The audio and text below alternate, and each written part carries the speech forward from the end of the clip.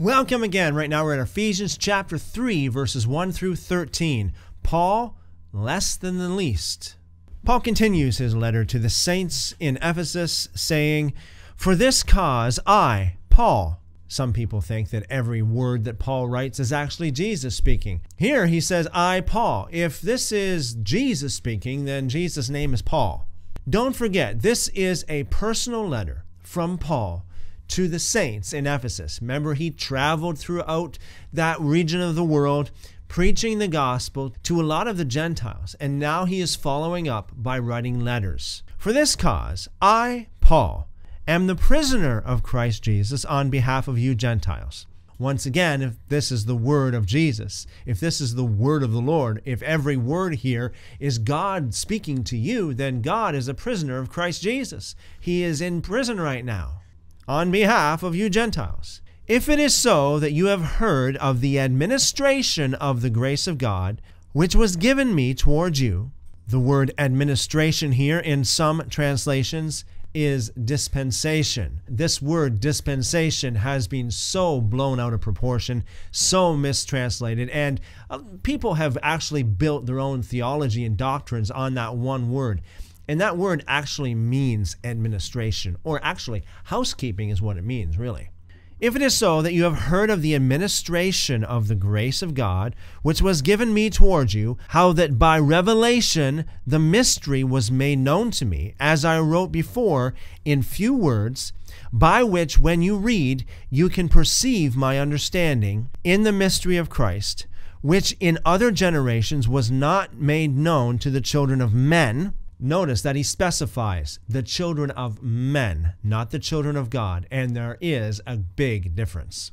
So this mystery was not made known to the children of men, as he said back in chapter 1, the objects of God's wrath, the children of wrath, as it has now been revealed to his holy apostles and prophets in the Spirit, that the Gentiles are fellow heirs and fellow members of the body, that is the church, the members of the church, and fellow partakers of his promise in Christ Jesus through the good news, through the gospel. You see, it wasn't very well known or accepted that even Gentiles could get saved, this is the Jewish Messiah, Yeshua HaMashiach, from the people of Israel, preaching from the prophets of Israel, from the Jewish people, the promised Messiah to the Jewish people.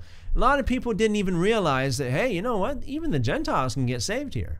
"And fellow partakers of his promise in Christ Jesus through the good news, through the gospel, of which I was made a servant according to the gift of that grace of God which was given me according to the working of his power. To me, the very least of all saints, was this grace given, to preach to the Gentiles the unsearchable riches of Christ, and to make all men see what is the administration." The Textus Receptus manuscripts reads fellowship instead of administration, "of the mystery which for ages has been hidden in God, who created all things through Jesus Christ, to the intent that now, through the assembly, the manifold wisdom of God might be made known to the principalities and the powers in the heavenly places, according to the eternal purpose which he accomplished in Christ Jesus our Lord. In him we have boldness and access in confidence through our faith in him. Therefore, I ask that you may not lose heart at my troubles for you, which are your glory." Remarkable that Paul calls himself the very least of all the saints, or in other translations, less than the least of all the saints. That is remarkable because a lot of Christians today hold Paul as the greatest of all the saints, even to the point of believing their interpretation of Paul's letters over what Jesus actually said about the gospel, over what Jesus actually said about the day of judgment and how that's going to transpire. This goes to confirm what I have been saying and what I've been teaching for a long time, and that is that Jesus is the center. He is the Lord, okay? Then there are the 12 disciples. Of those 12, there's one that's the closest to Jesus, that's John, but the other two, James and John, those three are the closest to Jesus. Peter, James, and John. John being the closest, of course, but Peter, James, and John, they went places that none of the others went with Jesus. Actually, there were a few times that Jesus actually left the other 9 behind and brought Peter, James, and John with him.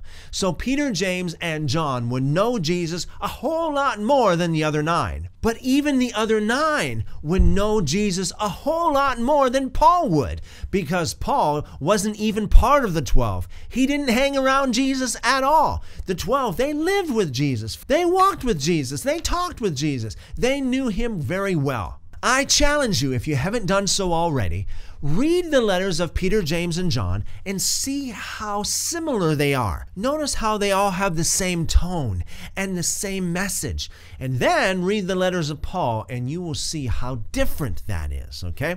Don't forget that Paul is less than the least of all the saints, let alone the 12 disciples. He's not even part of the 12 disciples, but any disciple or apostle for that matter, Paul is less than the least. So if there's anything in the letters of Paul that seems to contradict anything that Jesus said or anything that's written in the letters of Peter, James, and John, you best be taking the words in red over Paul. You best be taking the words of Peter, James, and John over Paul. Until next time, seek God with all your heart. Read the scriptures. Think about him. Draw near to God.